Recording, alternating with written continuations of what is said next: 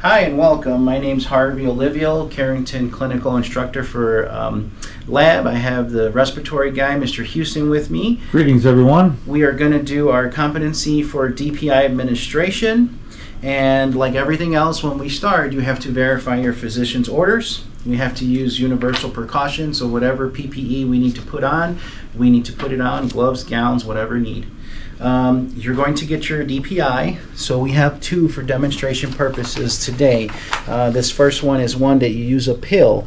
So you would get a pill pack, take one of the pills out, put it in here, close this. When you get ready to do it, you only want to crush it like once or twice, because if you crush it too many times, it actually damages it.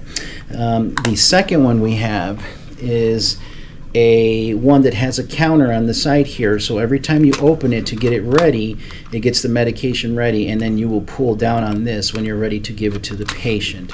So we're going to walk through everything first, and then I'll explain everything to you. So after you get the medication that you're going to use, and I just want to make a note of this for you guys too. This is dry powder inhaler, so you do want to store these in a place that does not have high humidity. So the bathroom would not be a good place to keep these, so you'd want to keep these away from humidity because they can affect your medication. So you have to introduce yourself. So this is going to be Mr. Johnson. Hi, Mr. Johnson. Knock, knock. I knock on the door before I come in, introduce myself. My name is Harvey. I'm with Respiratory. I'm here to give you your dry powder inhaler, and then you're going to go through explaining to him what I'm going to have him do. So I'm going to get vitals, so we want heart rate, breath sounds, respirations, SpO2. Then I'm going to instruct Mr. Johnson on how to use this. So once I explain to him that I'm going to put a pill in here, I'm going to crush this a couple times, then I'm going to have you, Mr. Johnson, take a big breath in. So he's going to go and hold it and then breathe out. Okay? Then we're going to discard the pill that's in here. So by discarding it, you open the top and then you just dump it in the trash. Okay? Then you close this, put it back where you're going to keep it. The pills come in a packet, and I don't remember how many per packet, but it has aluminum foil covering it, so you have to break it out and take the pill out. Okay?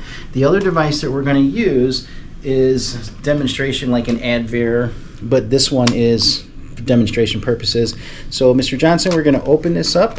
We're going to pull this back. You hear the click, and also it counts down for using it.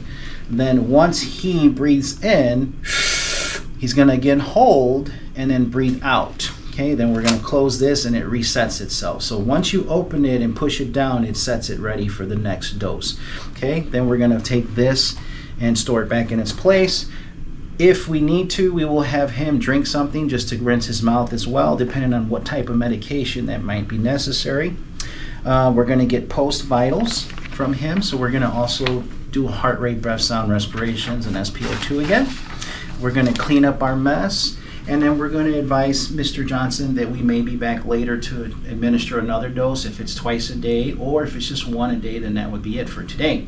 Mr. Johnson, is there anything else I can do for you? If he wants me to do something, of course I'm going to do it. I'm going to get the call light, give it to him, place it in his hands, thank him for everything, and then I'm going to go chart, and then we are done. And thank you for watching.